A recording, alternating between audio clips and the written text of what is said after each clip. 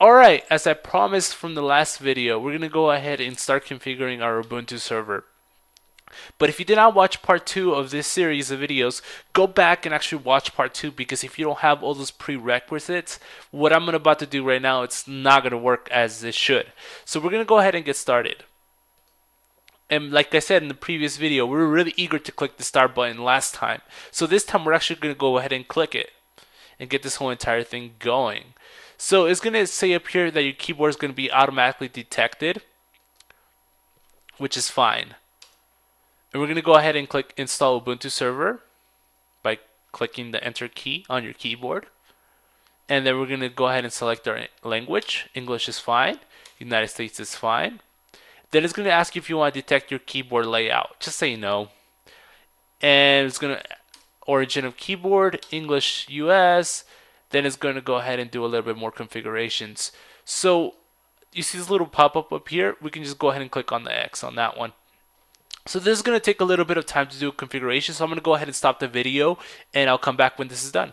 Alright, it went ahead and finished doing those configurations, and it actually detected some of our virtual hardware.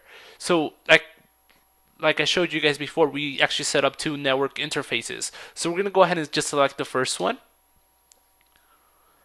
by clicking enter, and it's going to go ahead and run more configurations. So I'll go ahead and see you guys in a sec.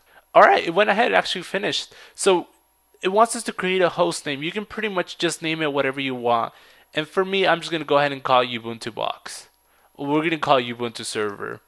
We're going to go ahead and click Continue. And then we want to give it a name of a user for our server. So we're just going to go ahead and create one. Just call it Rick.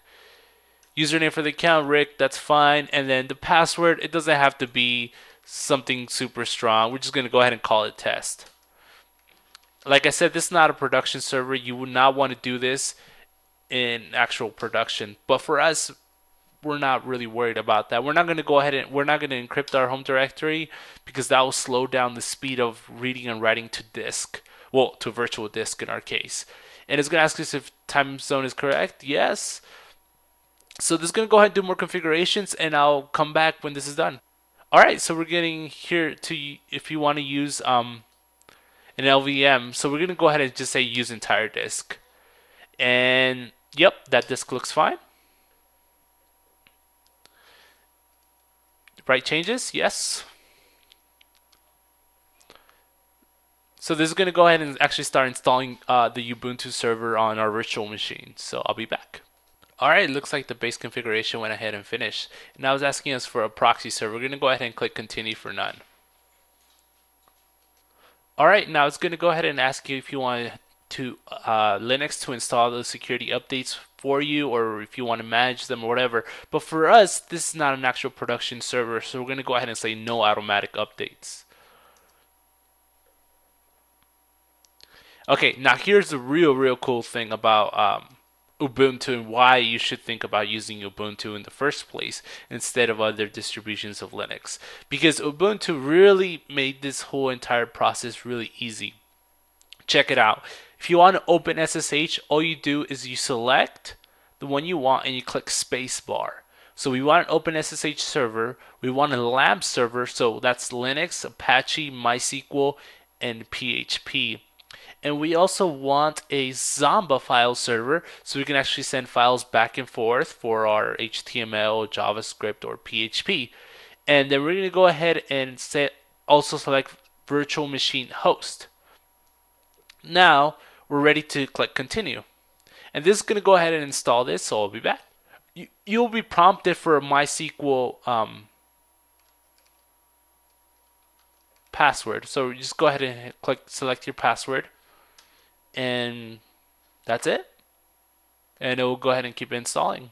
One thing that I wanted to mention while this is installing is security. So right now, we just decided to install OpenSSH. So pretty much this machine is available for anyone on my network to SSH into the machine. So this is really important to think about if you're going to be using a laptop to do your development and you go off to a coffee shop, or you're out in school, or you're out at your facility, or wherever you might be. people will be able to see your machine and try to SSH into it with the password. So there are some vulnerabilities to this way of actually developing an application. So have that in consideration when you're actually out there in the real world doing things. So if you're in a coffee shop, more than likely don't run the virtual machine. And if you do want to run it, make sure you do have the right security precautions that I'm not covering here. Because this is pretty much a development machine. This is not for production. This is not for being out there with, hundreds and hundreds of other machines. No, this is pretty much for you as a developer to create code and test that code. So we're going to go ahead and wait this out till this finishes. Alright, looks like Ubuntu wants to answer another question. Do you want to install grub loader as a master boot record? Yes. Alright, it looks like the installer went ahead and finished the installation. So we're going to go ahead and click on continue. And this is going to go ahead and reboot the system. So right now,